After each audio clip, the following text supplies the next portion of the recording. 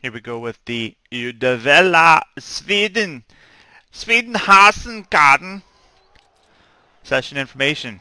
She's blank, boys. She's blank, okay?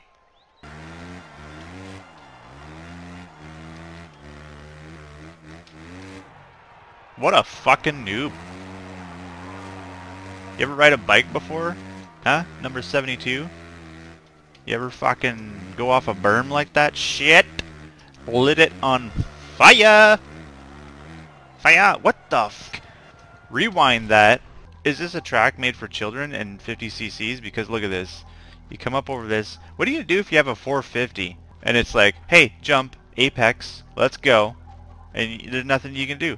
You look at, jump, jump, jump, jump, jump. I'm off the ground here. I'm not even creating a mark on the ground. There's just pure apex jump, fuck off. That's kind of some bullshit.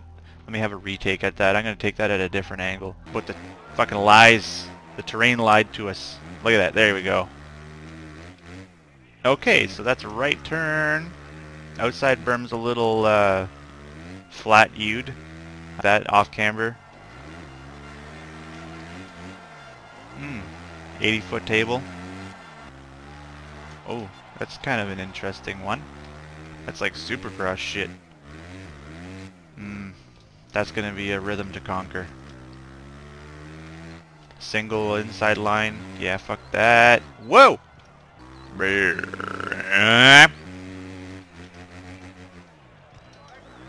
This is for sure gonna be a 250 track, man. Like, using 450s on this will be stupid fast, uncontrollable.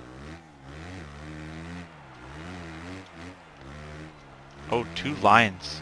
2 lines. That's the first thing I noticed about that corner. 1 minute 32. Fuck!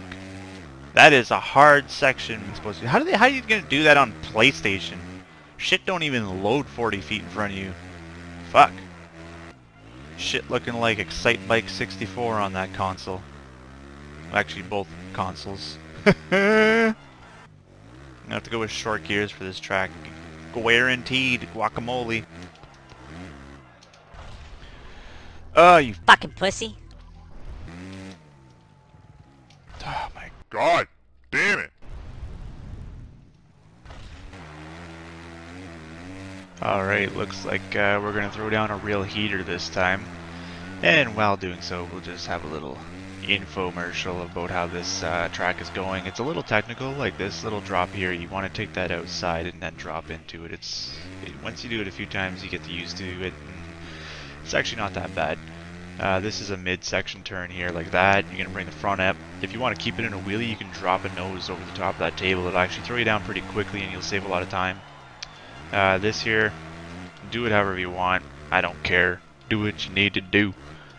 But yeah, this entire DLC package, including the 2 last tracks that I did a little short escapade on and review, is actually quite well developed. The berms are well done.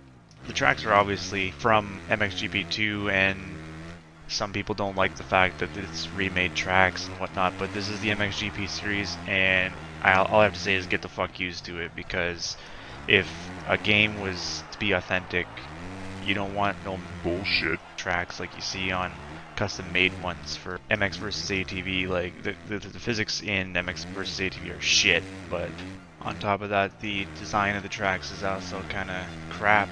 So it's nice to have this kind of DLC come out where the tracks are quite well designed, like I said, and you can actually do some good ripping on them. Look at this wheelie right here.